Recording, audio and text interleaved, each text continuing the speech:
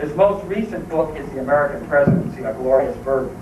The exhibit, another division of the exhibit, a section of it, which is for traveling purposes at the Society now, and there are some programs over there if you want to pick them up at the end. But Lonnie holds undergraduate and graduate degrees in American and African American history from the American University. He is also an adjunct professor of museum studies at George Washington University and a documentary filmmaker. He is active in the service of the museum historical profession, serving on the council of the Association for State and Local History, on the editorial board of the Public Historian, and the Accreditation Commission of the American Association of Museums, and the Museums and Historians Task Force, and he was elected to the American Antiquarian Society this year. He is a member of the Board of Trustees of the Illinois Historical Preservation Society. And an internet, an eternal thing at the CHS to ask Lonnie's interest, of course, is family, history, automobiles, and cars. Talk to him about those things. I say that if they have Mr. Congeniality Awards at museum and history professions, it would be very tough to beat Lonnie. So it's my pleasure to introduce him here, and I'm sure you'll be glad to hear from him.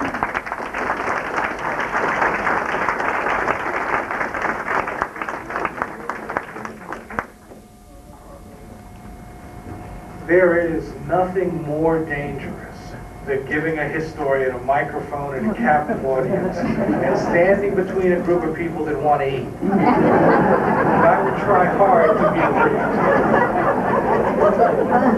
Let me begin with a story that really gets to this point of why history is so important to us all. About 15 years ago, early in my career, I was asked by the Smithsonian to run a major project, an exhibition, that would look at the history of 19th century America. And I wanted to do something on slavery. And I wanted to find a slave cabin to bring back to the Smithsonian. So I found out about a series of slave cabins outside of Georgetown, South Carolina, the old Waccamaw Neck.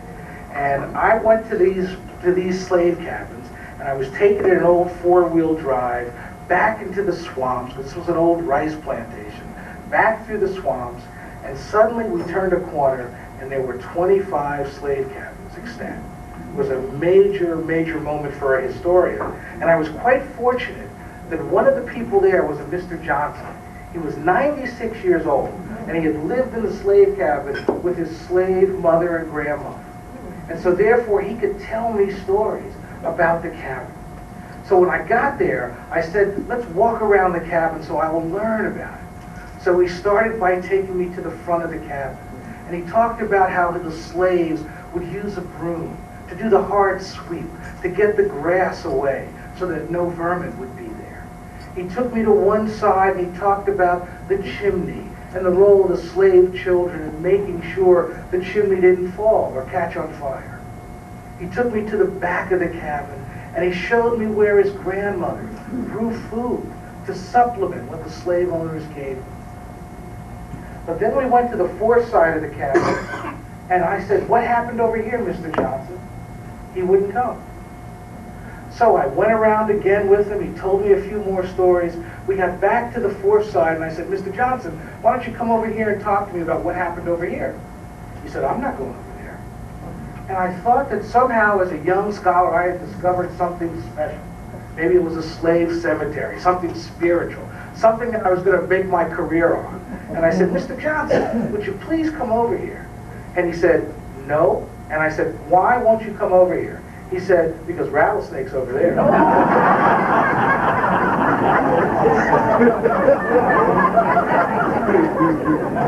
was real pleased. I said, Mr. Johnson, why did you let me keep walking among the rattlesnakes? And he said to me, he said, well, first of all, he said, because he thought I was a smart guy from Washington, I was supposed to know better. But then he said, the truth of the matter is, he said, everybody from around here knows the history of that spot. It's dangerous if you live your life and not know your history.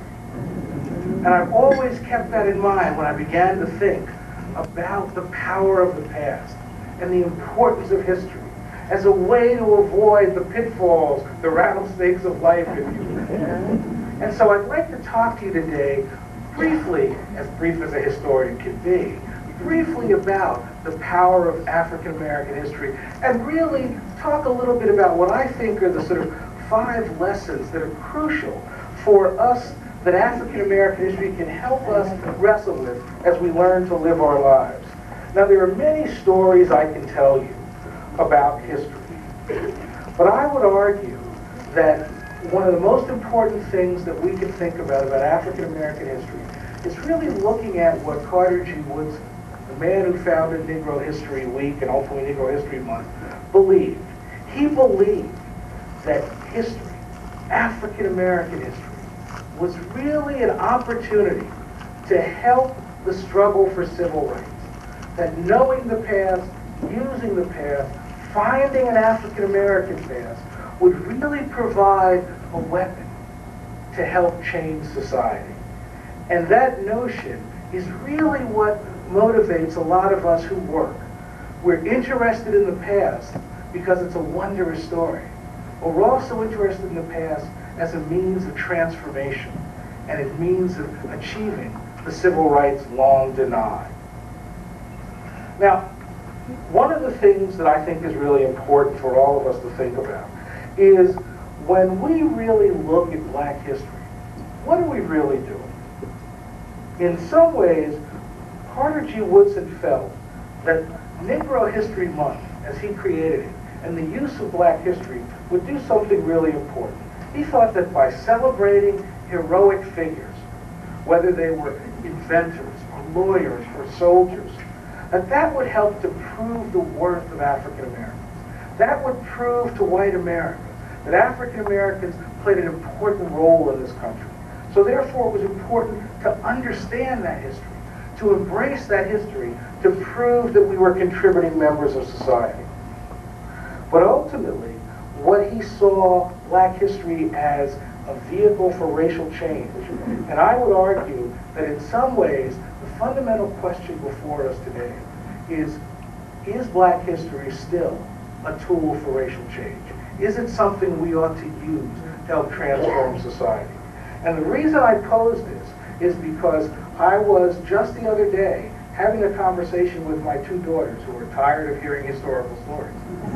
But they said to me, Dad, why should we really care about Black history? After all, America has changed. I see Colin Powell on TV. I have friends that are Black and white. I look at American culture and I see African American culture everywhere. Why is it so important for us to care about the past? Well, after the 4-hour lecture they received, I thought a lot about it, and I'd like to share with you my thoughts about the power of the past. I would like to suggest that despite the profound changes that have occurred in America, Black history, the knowledge of Black history, the meaning of Black history is just as strong, just as relevant today as it ever was.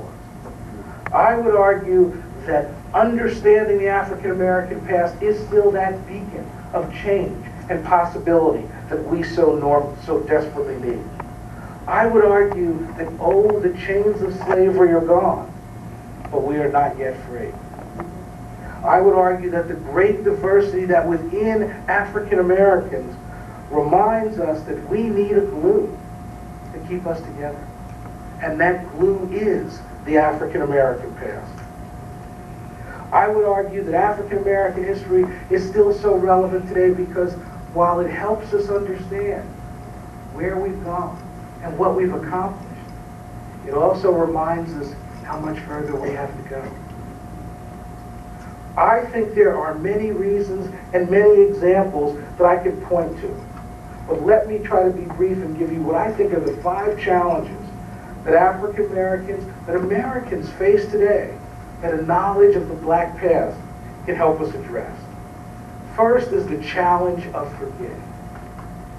You can tell a great deal about a country and a people by what they deem important to remember, by what they deem important to create monuments about, or what they put in their museums. Just look around the world. In Scandinavia, there are hundreds of monuments and museums that celebrate the Vikings and the spirit of exploration in Scandinavia. Or if you look in Germany in the 30s and 40s during the Nazi era, there were monuments and songs that were created to celebrate a German past that they thought was usable. In America, when we look at our museums, we look at our monuments, they are traditionally driven either by a relevance and reverence for the founding fathers or by a desire to look at some Civil War battle or another. But I would argue more than what we remember, you can tell more about a country by what it forgets, by what it doesn't explore, by what it leaves out of the historical narrative. And I would suggest to you that African American history is really a clarion call for all of us, all Americans, to remember.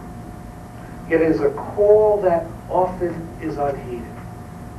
And I would like to give you an example of where I think it's unheeded, where it's one of the great interesting things that this country needs to wrestle with. Let's take the example of one of the great unmentionables, slavery. For nearly 250 years, slavery existed. But not only did it exist, it was one of the dominant forces in American life. Political clout, economic fortune, all depended upon the labor of slaves. And the presence of this peculiar institution shaped American culture in ways we still have not discovered.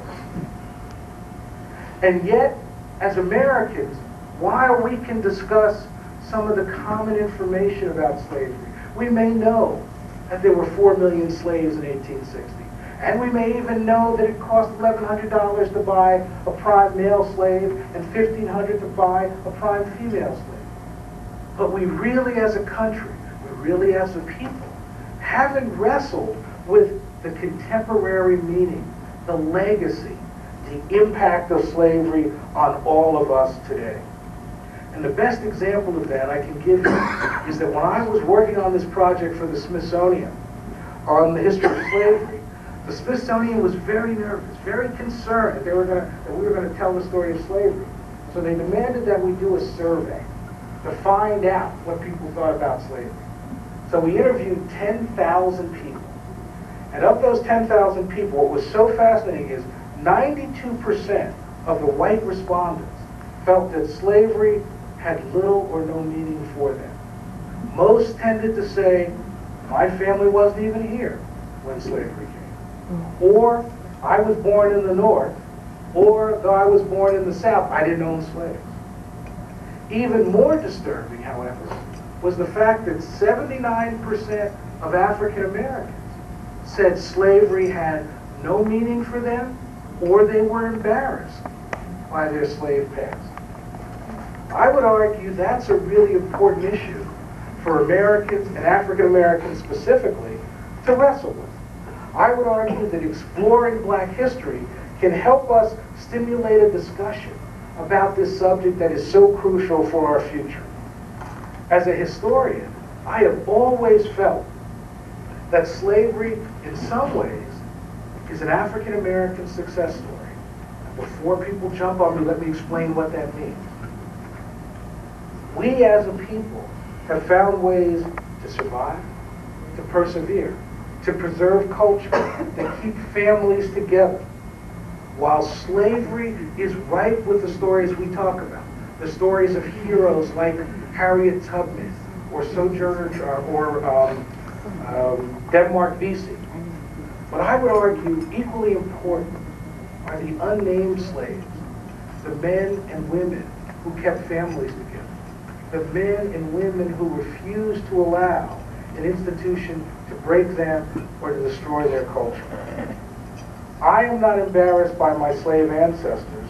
In fact, I'm in awe of their strength, their resiliency, their ability to survive, their ability to persevere.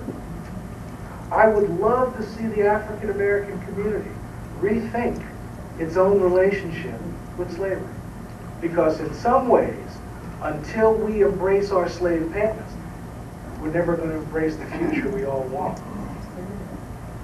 I would also argue that for me, the best way to think about slavery is from a comment that I read in the slave narratives by a slave from South Carolina, William Prescott, who, when he was interviewed in 1939, just before he died, he was asked, "Is it important to know about slavery?"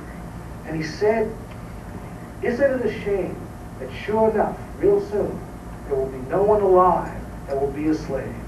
And you know what's sad about that? Is that everybody will remember that we were sold, but they won't remember that we were strong." I think that is the message we ought to have as a country about slavery. Secondly, it seems to me there's the challenge of confrontation and perseverance. America revels in its greatness. America loves to talk about what we've accomplished, what we do well. But we're less comfortable shedding the light on the darker corners of the American man. Less comfortable lancing the boil. And I would argue that if we can look at history, and especially African American history, we can help the country heal. We can help the country build upon its past rather than avoiding some aspects of that past. Let me give you the example I have of that. Just take the story of African American males over the last 120 years. Despite the fact that during slavery, African American males were always depicted as docile and gentle, white America has always been afraid of black males. To Jefferson, he once said, "The presence of African American males is like having a wolf by the ear. Sooner or later, it's going to get you." From 1881 to 1917, every year, nearly 100 black males were lynched. And since then, generations of black men have found themselves on chain gangs or in prison. Yet I would argue the story is not simply a negative one. While America is a country that revels in the Horatio Alger myth of people who work hard and who get a little luck and improve themselves, they never talk about African Americans as part of that Horatio Alger myth. And yet I would argue that turning the other side of the coin, there are literally thousands of black men who have worked hard, who have persevered, who have raised families, who have contributed mightily to the success of America. And it's only by understanding the fullness of the African American past can you understand all of that. I would also argue the third challenge is something that you today know very well, because we're here celebrating Amistad. It is the challenge of preserving a people's culture. While the African American community is no longer invisible, I am not sure that as a community we take seriously the requirement to preserve our culture. The requirement to preserve it, be it in a church, be it in a school, be it in your own home. I would argue that's crucially important, not only because institutions need that history, but truthfully, museums, libraries, archives, whether they like it or not, legitimize people's culture. If you are not there, in the minds of many, you are not legitimate. It is crucially important as we interpret our past that we remember to preserve both the past and the present by working with organizations like the Amistad, or, may I put a commercial in, like the Chicago Historical Society. And I would argue that is really important because when you look and work with organizations to preserve culture, interesting things happen.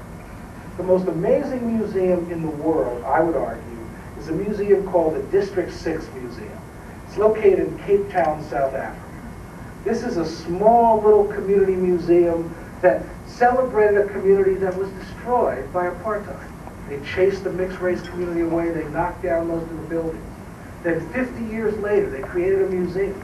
And the museum began in a simple way, with a map on a floor that identified every house that is now destroyed.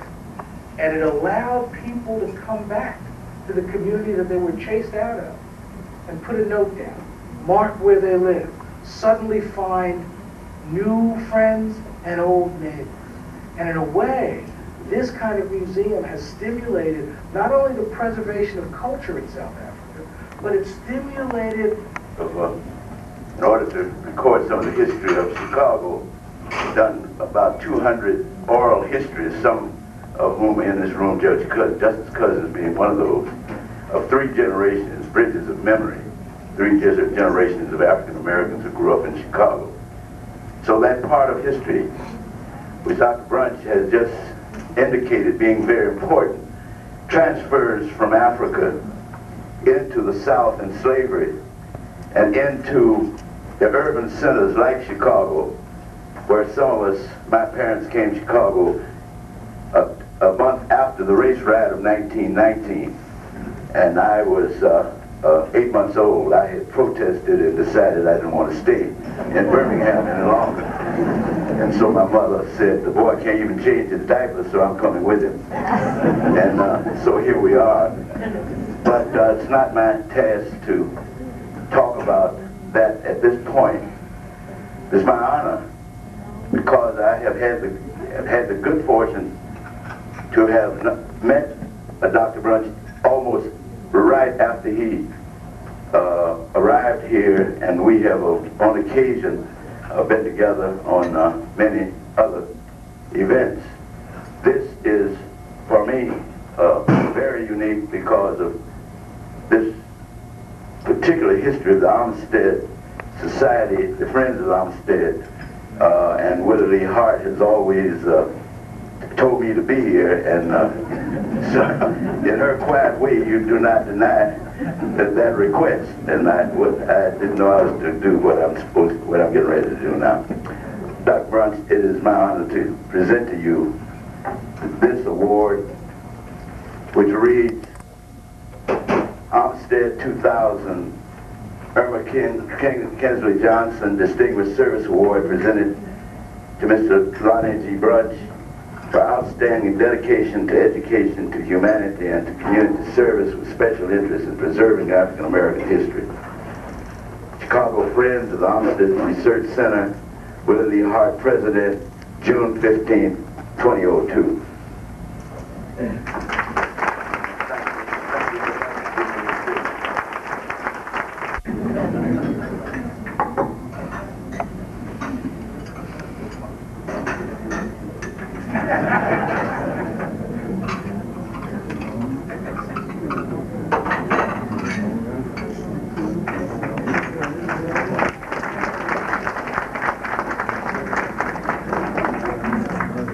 Hills to climb, I've had some weary days, and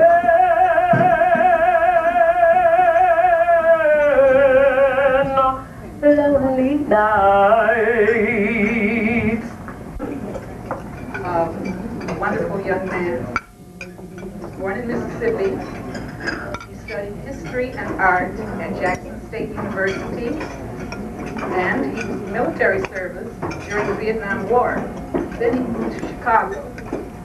Here he attended Columbia College, studying writing and film production. He spent several years working on independent theater and film projects. In 1899, Mr. Oyegbemi began the serious study of African theology and culture with the priests of Oyekunle village in South Carolina. It was there that he was inspired to become a priest in a traditional African ancestral society. He maintains an ongoing, is recipient of the Irma K. Johnson Distinguished Service Award, and I take great pleasure in awarding it.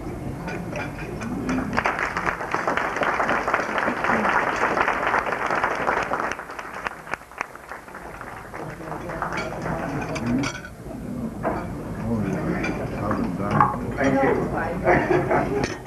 Thank you. To my elders, Ms. Brooks, Ms. Hart, Ms. Honda, Mr. Bunch,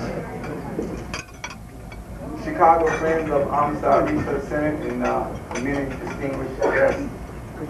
First, I'd like to give praise to the owner of heaven, the owner of this day, the one at Amistad. Presenter is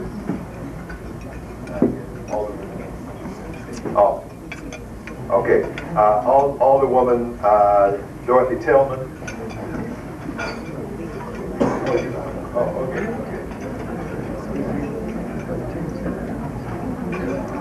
Hi.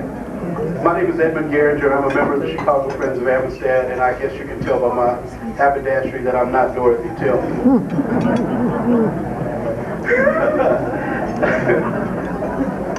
It's my pleasure to present this Irma Kingsley Johnson Award to Miss Sherry Williams, the founder of the Bronzeville Black Chicago Historical Society.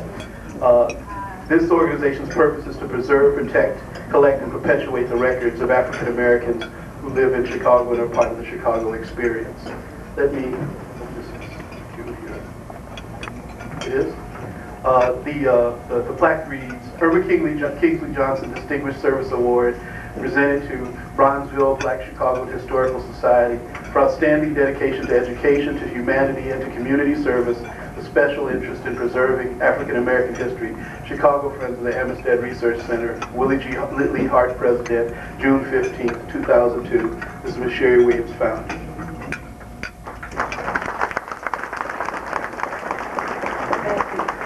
Thank you very much. Started out as being housed in Robert Taylor as of 1998. In the year 2000 plus, demolition began in Robert Taylor, and ultimately we lost our home after doing 20 years of non-for-profit work, having a worm and fish farm, and also having mentors and tutoring going on in Robert Taylor housing.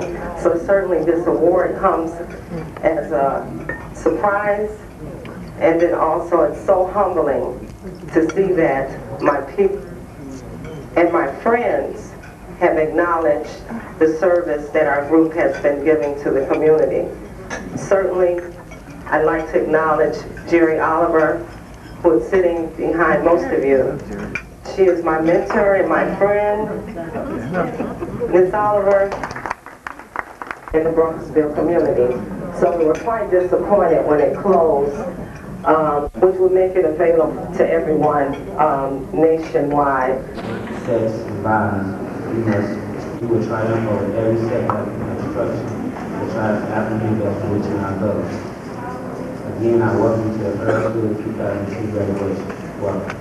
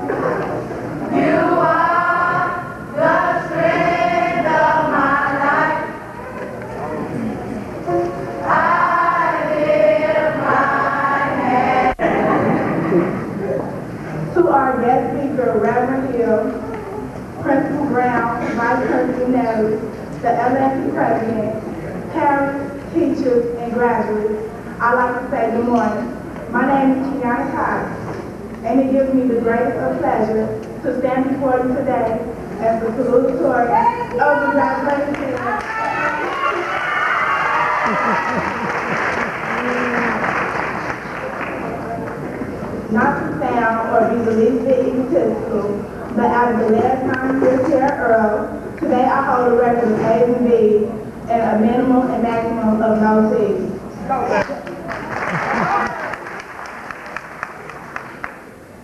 Just to let it be known, this accomplishment was not bestowed upon me by the help of myself alone. I've had much assistance from many. Life so far has been challenging, but as you can see, the reward is always sweeter.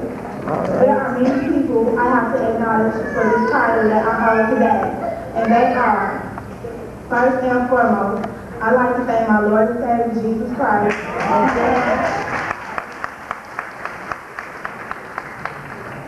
because without him, I would not be standing before you all today. I'd like to thank all the friends I've made over the years because you hold a special place in my heart that can never be replaced. And to one person who's been with me through first to 8th grade, every day, my well-known and well-respected cousin, Patrice Smith. Thank you.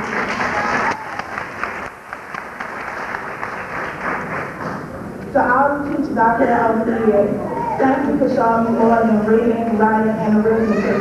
But thank you for teaching me advocacy, determination, discipline, and dedication. I'd like to thank my whole family because when negativity escalated, your help never decreased. I want to especially thank my granny for always being an uplifting prayer when I'm not feeling too uplifted. Thank you. Obstacles that life throws at you, nothing is too difficult to achieve. We all have the moral support from teachers, parents, and other relatives who help us through motivation. Last but certainly not least, I would like to thank my family for always encouraging me to do my best and accepting nothing less. You all are the reason that I stand here today. Everyone in my family has been inspirational pillars that I can fall back on any time. They have supported me in everything that I've done, made sure that I had whatever I needed, and made sure fought for me to have nothing but the best in life. You always made sure that I